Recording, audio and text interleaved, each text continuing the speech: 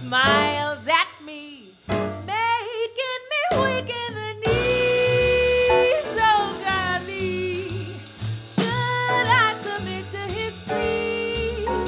'Cause he could be perfect for me. He's so sweet, he's a treat.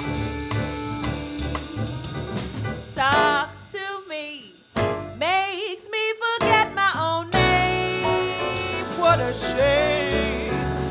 Then he treats me like a queen, I must say. It's insane. Should I submit to the book? 'Cause no other woman can look. He's so sweet. He's a treat.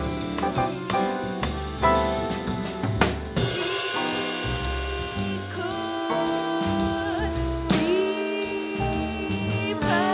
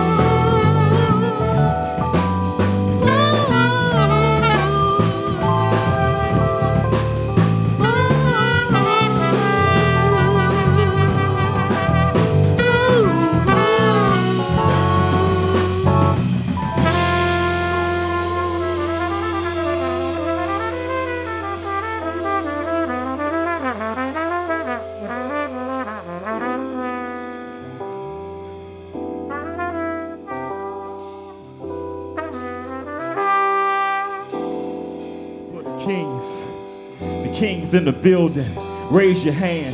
All my fathers in the building, raise your hand. The kings, the soldiers, go to war. Kings, the martyrs that die. The kings that never fear. Kings around the world, the kings that live and strive to feed kids. My king, Jedi, my king, Messiah, Martin Luther King, Malcolm X King, John F. Kennedy King, Rakim King, James Baldwin King, Dontae, Winslow, and Sam Farsh King, Dan Seeff King, Coye King, Leroy Downs King. Everybody, my kings, my fathers, my soldiers, my brothers, my uncles, my soldiers, my military soldiers fighting war. My kings, my fathers, my brothers, my lovers, my hungers that provide for their kids. My king, kings, you believe, straight king, kings. If you believe you can be a king, kings in heaven on their way coming down. Kings in the womb, kings that make rounds, kings.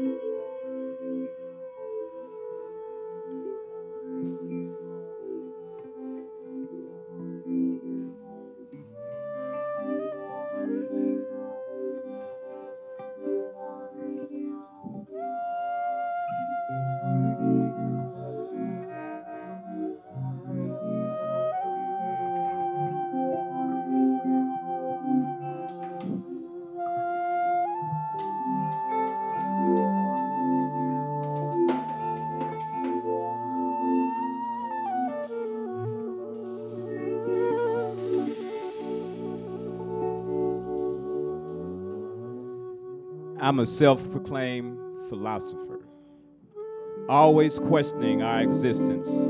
Who we are and why we're here is what I want to know. I also see myself as an exhorter and spend a considerable amount of time trying to encourage others to believe in themselves.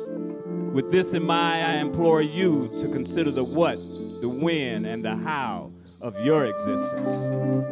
What, in your opinion, is really going on in this world of ours? Is it love, peace, and happiness? Or is it hostility, chaos, and despair? When do the memories of your past and the fears of an unknown future cause your optimism to give way to the negativity that is easily brought about by our thoughts alone? How do you feel about the metaphorical cards that you're being dealt on a day-to-day basis? Do you usually receive a winning hand, or are you getting a bunch of useless cards most of the time that have little or no value at all? Now the whats, the whens, and the hows are my own philosophical inquiries, and here's how I view them. Everything works out exactly as it should when we take part in the work. We must be prepared, however, for the outcome to possibly take a long, long time, and for the results to not necessarily be what we desired or expected. Life is fair. It doesn't always seem to be because we've been trained to focus on self and not on the relativity of our situations.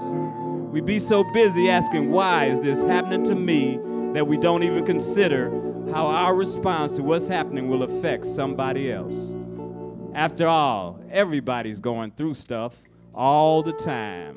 And when we lose sight of that reality, our stuff will always be bigger and more difficult to resolve than everybody else's. Sometimes we feel blessed by the lessons we've learned because they help us to see the role we played in causing whatever happened to take place. Yet more often than not, we feel the need to stand guard against the conflict and the pain that might occur. What we might consider is doing the best we can with what we have, and then viewing the outcome not as what it should or should not be, but as what it is. Who am I is one part of the we. Why I'm here is to contribute my gift and my talent to the welfare of all. ironically, it's all about us, not just me. If we continue to remind ourselves that taking things personally hinders our growth, it becomes easier for us to live life as it is and not how we think it should be.